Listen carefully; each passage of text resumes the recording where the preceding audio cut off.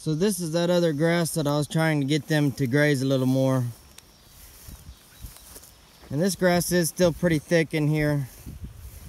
I know it doesn't look like they grazed it a whole lot, but they really did. You can see that they grazed that in there. And see, there's some tall grass there, but you see this grazed grass there. So they really did do a pretty decent job of going ahead and grazing this grass. None of this was really even grazed yesterday. They just grazed this probably this morning and a little bit this evening. And they did graze that other grass that I showed you that had the little thicker blade on it. They did graze that a little more, but they didn't graze it too short. They grazed that just a little bit, and then they came over and grazed this.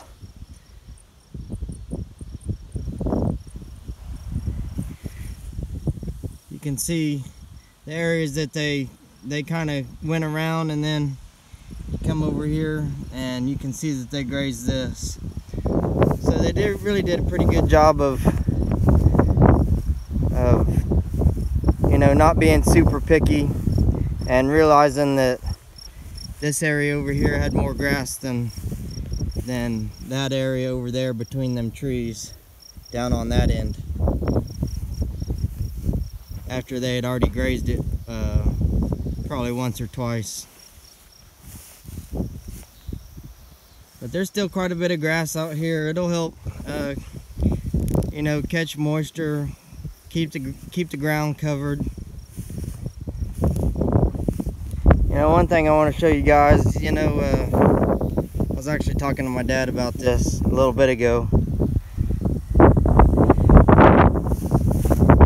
This native grass, the plant spacing is much further apart than fescue or some of the other grasses, brome and clover and all that. So, you know, even when it looks like they've took it down and you can see bare soil there, a lot of that is just the way that native grows. It doesn't grow near as tall and near as thick as fescue. And so a lot of times when it looks like it's been overgrazed, actually the grass didn't start out that tall in the first place, just because of the nature of native grass.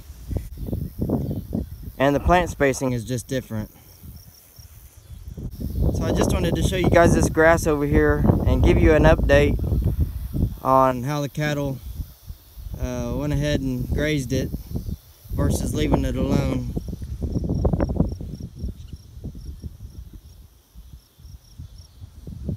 I'll go down there to that corner and show you that grass real quick before we end this video. Now this is the grass down there in the corner that the cattle favor the most. You can see that they ate this grass down quite a bit more than the other grass. And like I said earlier, even though it looks like they overgrazed it, if I can get down here and show you this grass here, there's still quite a bit of grass that didn't get grazed. You know, there's my hand, and there's, you know, the top of that grass. So there's a lot more grass in there than it looks, just seeing it on video. But this is by far the best grass on the farm. Maybe besides that lot that I built up there by the house. Because pretty much that whole lot has this nice thick wide blade grass on it. But as far as out here in this open pasture, this area does have the best grass. But I'd say they still left plenty. And I don't think it got overgrazed. And I think it's going to recover just fine. It's going to be a long time before these cattle are back in here, as with all the paddocks. So it's going to have plenty of rest and plenty of time to regrow.